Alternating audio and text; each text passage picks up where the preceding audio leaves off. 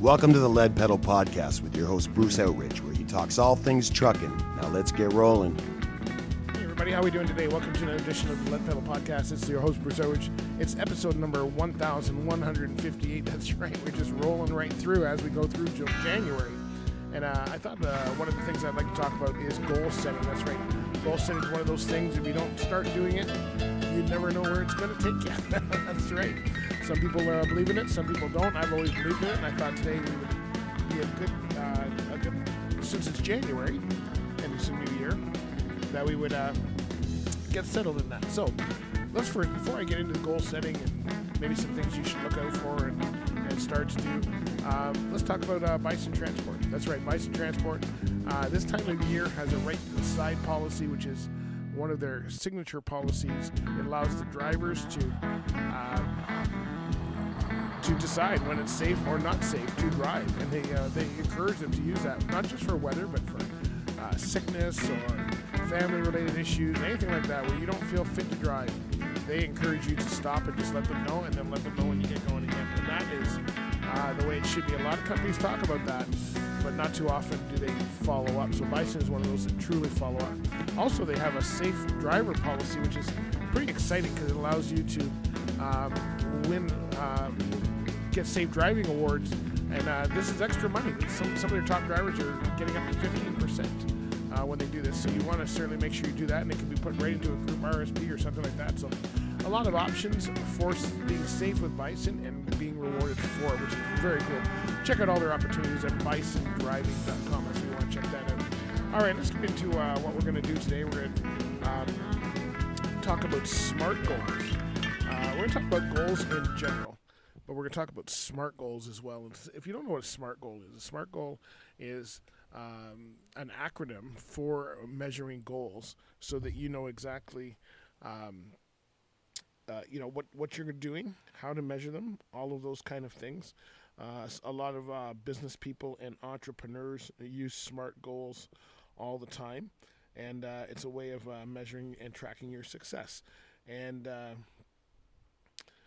so just to let you know what SMART goals stand for, the S is for specific, the M is for measurable, the A is for achievable, the R is for relevant, and the T is for time-bound. So that's why they're SMART goals. So this is not just putting something down and going, oh, I hope I achieve it, which is a way I've done in the past too, so it can work. But this is a way of actually putting things down, creating action points to it, and then moving along. And I wonder how many of you have done that for your career, especially in a trucking career. Most people don't think about that. But as we're talking, and we just talked about it in our episode last week on skilled trades, this is becoming more important. It's becoming more important for you to know exactly where you think you might want to go, how you can highlight your skills, because we're getting a market that is a lot of people from different countries that are coming in, different skill sets, some good, some bad, unfortunately, but we need them in the seat, so it's not going to stop. We have Canada as an immigration country where they're going to come in, and that's fine. My parents were immigrants too, so it's not like I'm opposed to them at all. But once we get in here, you have to try and make your way and shine above the others, and that could be very hard to do in an industry as large as the trucking industry. So if you're really serious about this, SMART goals are a way to do this. So how would you do SMART goals for trucking? If you're looking, let's just say you're a brand new driver and you're looking to make a SMART goal. You're specific, you want something that's specific.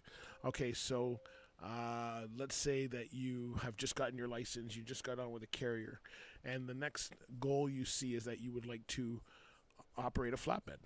All right, so you go on and you're operating a flatbed, and you go on and you learn, and you say to them, you know what, I would like to learn flatbed. Where do I go to learn all of that and do all of that? And they will tell you what you have to do, and you complete that training, and that's a specific goal you have, that you want to learn how to do flatbed. The measurable time is, how long is that going to take? Does it take 6 weeks to learn flatbed? Is it something that your company can show you once a week? Is it a matter of, hey, I just got to get out there and learn it in 3 days because I need to get out there? So knowing a time frame, putting a time frame onto it, I can tell you that using a calendar year is probably one of the easiest ways to do that, because you can use the year, you've got time to do other things and still achieve your goals, and it's a comfortable pace. If you think of a 25 to 40 year career, 1 year is not necessarily that big a deal. So you would certainly be looking at that. Now, then achievable. Is it achievable? Are you able to do that?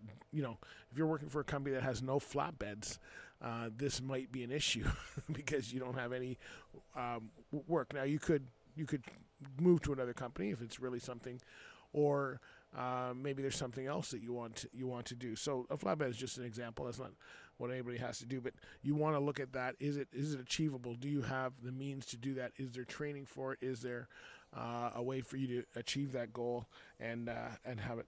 So is it relevant? So if it's relevant, you know, you want it to be relevant to what your job is. You want it to be something that can add on to what you're doing. So, you know, you might want to take up painting, and I'm an artist, so I'm okay with you taking up painting, but at the same time, when you take up painting, you may or may not be, you know, helping your career. You might. I'll leave that to you. But you may want to pick something like a safety course or something like that, which will really help you decide where you're going to be and add on to that training in the truck that you already have. And then time bound. You know, we talked about this year thing or whatever. How will you measure your success? That's the measuring part, is how will you measure whether you've achieved it? Will you have a certificate? Will you be running a flatbed? Will you be working for a certain company? That's the measurable part. The time bound part is, like I was talking about, the year, right? So how long will it take you to do that? And all of these things come into play. So if you have a SMART goal, if you have a goal, let's just say you want to run flatbed, and there's your specific goal, and then you have a measurable, how will I achieve that? Okay, I'm going to take a course and get a certificate on operating a flatbed. Is it achievable? Yes, my company has a training course. Yes, they have, or they allow me time off for my training course, and yes, they have flatbeds. Then is it relevant? Yes, it's relevant to my job. It's going to help me. It's going to add another piece of certification on. It's going to help me with more opportunities. And then is it time bound? Yes, I can get this done in 6 weeks, 8 weeks, a year, whatever it is that you need to do that. So there is your SMART goals, and that's how you want to figure out all your goals for trucking. When we come back, I'm going to tell you about how you can take it to the next level and actually do this for your whole career. But before we do that, I got to tell you about Ontario Truck Driving School. Ontario Truck Driving School is one of the service providers and training providers in the Ontario area. They are awesome. They have locations all throughout Ontario. They've been around since 1978, and they are looking to train you in whatever it is you want to do. You can go to one spot and get bus, truck driver training, heavy equipment training, F training, coach training, whatever you need, you can get it under there. So certainly something to look forward to if you're looking for a training provider in the Ontario, Canada area. They have one of the most trusted courses around, and their locations are extremely easily accessible to you because they've got them all throughout the province. So check them out at otds.com and let them know that we sent you for sure, and that's going to be a great way for you to get going in your career.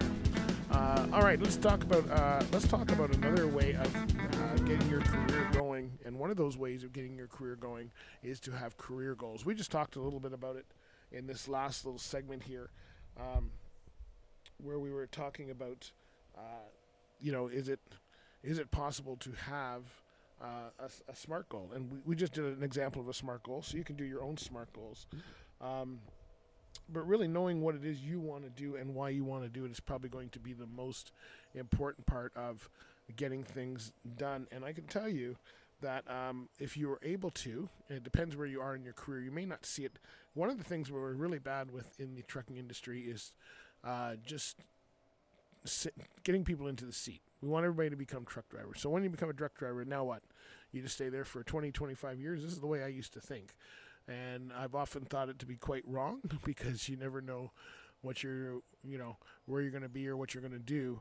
But if you can put together some kind of comprehensive plan of where you can start and where you might end up, it would surprise you how fast and how close that comes. I remember in my career, when I just wanted to be out of sea, I thought, okay, I'm going to drive for 25 years. For some reason, I thought 25 years was long enough. And so I said, okay, I'm going to drive for 25 years. And I did. And at the age of 43, I got out of the seat. And that's because I became a supervisor and got out of the seat. Now, I wasn't planning to do that at 43. In fact, that 25-year goal I had just put on and not really thought about it. It wasn't a hard goal or a smart goal or anything like that. It was just I thought that just seemed long enough to be in the seat. And now, I'm still in that industry. I'm not driving anymore, but I'm still in the industry and still think that, the goals that were there, a lot of the stuff podcasts weren't even around back then, so couldn't even add that into the mix if I wanted to. But it's if you think about your career, there's safety, there's compliance, there's operations, there's training, there's recruiting, there's marketing, there's technology, there's all kinds of spots. Transportation is one of those industries that everything touches transportation, whether it's goods you're getting or whether it's how you're getting them. And that's the cool thing about transportation. You can have a career and never be bored. I know people that move around. Some move around every couple of years. Some move around every 5-10 years. Some have gone from truck drivers to insurance. Some have gone from, into recruiting and safety. And they've all started in the seat. And so the seat is very important because it gives you an understanding of the whole program and how it all works. But it's certainly not the end all and be all by any means. So you need to think about that and how you can get things rolling in your way. And so maybe thinking of what is it you're good at. This is a great exercise for a Saturday morning. Just sit there with a cup of coffee and a piece of paper and just go, what am I really good at? What would I like to do if all the balls were in the right, spot? Would I be able to do this? And if the answer is yeah, start writing them down. Write a column of what you like to do and what you're good at, and see what cross promotes. Maybe you are good at safety. Maybe you are a good person who's very detail oriented. That's going to play a big part in the kind of things that you do for your job in the future. And it's a way of taking courses that kind of lead to a certain part so that you can get into that seat and get recognized for the things you can do. So that's certainly one way of learning how to do goals. It's pretty crazy when you see what's out there. And if you just enjoy what you're doing, probably the biggest thing is to enjoy what you're doing, and you will get into it. All right, before we go, let's talk about Driver Verified here. You know what? 2024 is going to change the way that we're doing a lot of stuff in our industry. That's right. No more just, hand in a paper resume, falsify a log, whatever it is. Everything's going technology based, and Driver Verified is there as well. And they want to tell you that you can get set up with a free profile so that everybody can search you and understand where you are. Your information is verified. It's a great way to do employment history, and you'll certainly be at the top of the pack. It's free to set up. You only pay if you send out a report to somebody, and I'm sure a lot of places are willing to pick up that tab. That's something that's so you want to make sure you check that out. Go to driververified.com, fill out a free profile. If you're happy to talk to the team, tell them that the Lead Pedal Podcast sent you, and know that what you're doing is going to be the top of the. You're going to show us that professional that you are because of the way you're doing it. So that's very, very cool. All right, let me tell you a little bit about my career and how it worked. I'm going to do another episode on tips that worked for me, but just to let you know, how you operate as a driver is going to play a direct part on how you operate in other areas as well. For me, the way I was helping out. If you're hearing doves in the background, it's because I'm recording outside today. I'm in the Caribbean, so you got a little added extra there. But if you the way that I dealt with the shippers and receivers and our regular customers and all of that is a way that kind of showcased me, the way I kept my truck, the way I was to deal with, and it's a really good way of helping your career along, and people notice that. So if you're dealing with, especially if it's a company that you may possibly, I didn't know I was going to go work for this company later on.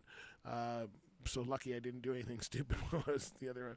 But we used to haul for this company, and that's how I became the supervisor. And I thought I wanted to become the supervisor.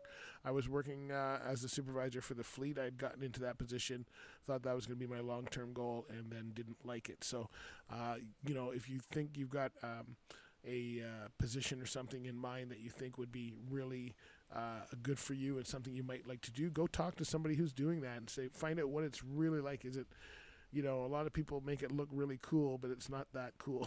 You know what I'm saying? So go check that out and see what it's like and see if it's really for you, because that's going to make the big difference into how you work and why you work. Okay, my friends, thanks very much for listening. Hey, we hope that helps. Hope that helps get you going for 2024. Feel free to let us know if you want attainable, just let me know your SMART goals in the thing. I know we've got a SMART goal to be better. We've got a SMART goal to be more, we just want to be better to people. 2023 didn't end very well as far as the way people are bickering at each other. So let's make 2024 the way to do this for sure. And we're going to start out by doing that, by just being nice to each other and accepting each other and realizing that, yes, we all have a place here. Let's just get it done and get it right. We've got to make our industry better. We've been talking about skilled trades. We're starting on that. And we're going to keep talking about that until somebody does something about it, because that's kind of where we need to go, I think, as an industry to solve a lot of the issues that we're having. So thanks for listening to the Lead Pedal Podcast. I really appreciate it. Have a good one. Make sure you follow us on our socials. We're on Instagram, Facebook, Twitter, TikTok, LinkedIn, X. You can get us on your favorite podcast platform, and we're on YouTube. All right, my friends. Talk to you later. Bye for now. This has been another episode of the Lead Pedal Podcast. For more information or to subscribe to the podcast, visit theleadpedalpodcast.com and be sure to follow the podcast on Facebook and Twitter.